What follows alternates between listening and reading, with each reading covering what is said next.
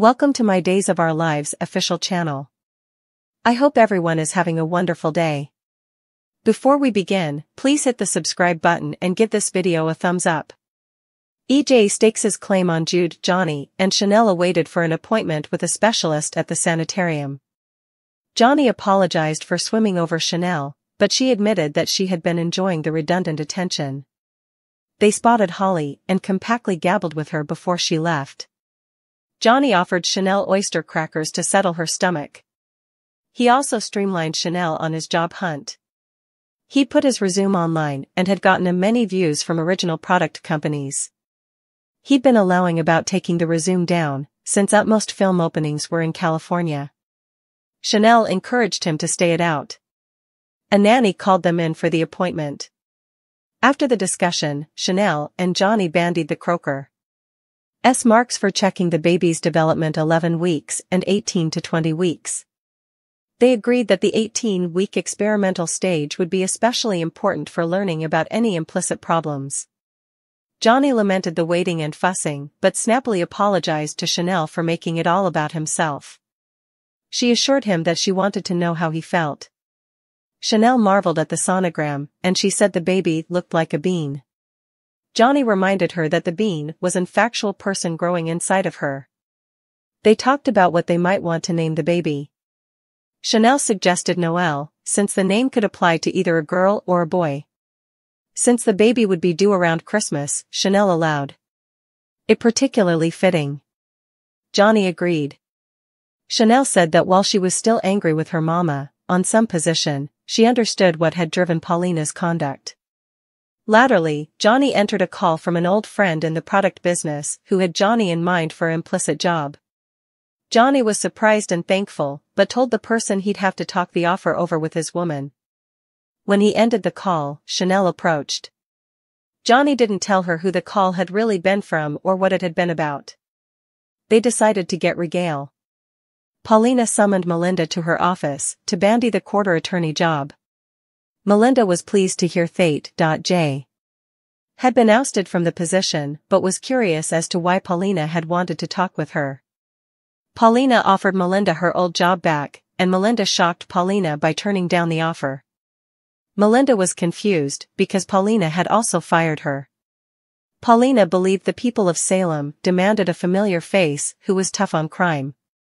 Paulina further felt that the quarter attorney's position could use a strong woman again. Paulina had tired of J abusing the job to settle particular scores and to get his family off the hook. She reminded Melinda that the quarter attorney served at the mayor's pleasure, and Paulina would surely find working with Melinda more enjoyable than working with J. When Paulina mentioned how J had been using her conduct at the cabin against her, Melinda sympathized with Paulina. Melinda affirmed that a mama would do anything for her child, as Melinda wished she could still do for Haley. The women commiserated over both having given their children up at birth in order to cover them. Melinda bothered about blowback from J. Should she accept the job, but Paulina contended that being the quarter attorney would give Melinda her own power against J. Melinda milled it over and agreed that taking the job might come her stylish protection. She accepted Paulina's offer, and the two headed out to celebrate over drinks and regale. At the eatery, Paulina and Melinda were enjoying their mess and raising a toast when Johnny and Chanel entered. Paulina gestured at them and smiled, but Chanel snappily left. Formerly she saw Paulina, and Johnny followed Chanel. Paulina looked hurt. After Holly left the sanitarium, she met Tate, whom she had texted in the domain. She opened up about the fight with Nicole and the effects Holly had said. Holly berated herself for being so cruel to her mama. Tate advised her that Marlena had formerly told him after he would had a fight with his mama that people frequently lashed out the most at family. Holly verified that Marlena had told her commodity analogous when Holly had gone to see Tate's grandmother. Holly admitted, however, that the visit had made her feel worse. Tate assured her, and Leo caught the close moment. He hid behind the backwoods and tried to take a print with his phone. When Leo fumbled with the phone, Tate and Holly heard the commotion and rushed over to the backcountry. They saw Leo, and Tate bemoaned that Holly and he'd been busted by Lady Whistleblower. Both Tate and Holly incontinently contended with Leo to keep quiet. Leo complained that he'd no material for his column and that the scoop had been the stylish one he'd come across in weeks. Leo turned down offers of plutocrat from both the kiddies and pledged that he'd been working on getting a better person. Leo mentioned how he'd lately lost his great love, so he would set up Tate and Holly's innocence and star-crossed suckers act uber lovable. Holly was quick to correct that Tate and she were not suckers, but Leo cracked that it looked to be heading that way. Leo heaved that he was the nanny to Tate and Holly's Romeo and Juliet. Leo name-dropped all the love-themed reality shows he'd watched and quoted a line from Shakespeare about youthful love bringing feuding families together. He labeled himself a sucker for love, agreed to keep Tate and Holly's interdicted love secret, deleted the prints he would taken, and left. A relieved Tate and Holly participated a kiss. At the demerriments, E.J. caught Nicole and Eric kissing in the corridor, also faded back into the main room, visibly shaken. Eric pulled down from Nicole, and both agreed it should not have happened.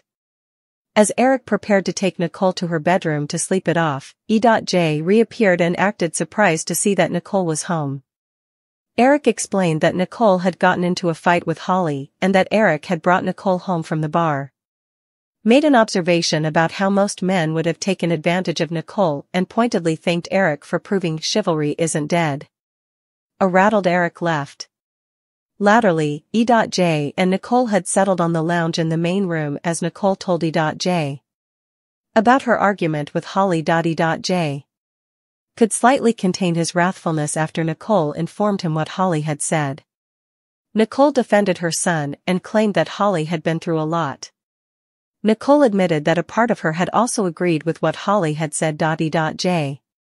snappily reposted that Nicole was a awful mama. He prompted her not to be hard on herself. Nicole rued not calling E.J. after the fight, but she had been thankful that Eric had helped her before she had done commodity she could not take back. E.J. asked Nicole what she had done, but she backed off the comment. Wished that Nicole had leaned on him rather of Eric. Nicole reminded E.J. that Eric had sought her out. E.J. promised to always be there for Nicole and took her upstairs so that she could rest and recover. He noticed a textbook from Eric on Nicole's phone.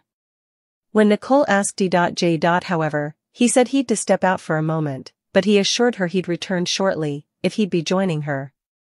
As Nicole slept, she pictured about kissing Eric. In her dream, still, she ended the kiss by confessing to Eric that she still loved him and that she had wanted the baby to be theirs. Nicole smiled in her sleep. At Sloane and Eric's apartment, Sloane settled Jude down after a bottle and wondered what was keeping his father. Eric arrived and explained that he was late because he'd been picking up 2-for-1 chili tykes. Sloane made a comment about Nicole, and Eric again comforted her that Nicole and he were just musketeers. He conceded his history with Nicole, but appertained to Sloane as his now and ever. When Sloane brought up how Eric had been making good plutocrat at the review and that they should be suitable to go better refections, Eric mentioned his expedience of saving for a down payment on a house. Sloane was touched and delighted by the idea of buying a house, as she would no way imagine that kind of future for herself. Eric smiled and said he wanted the whole family experience with Sloane.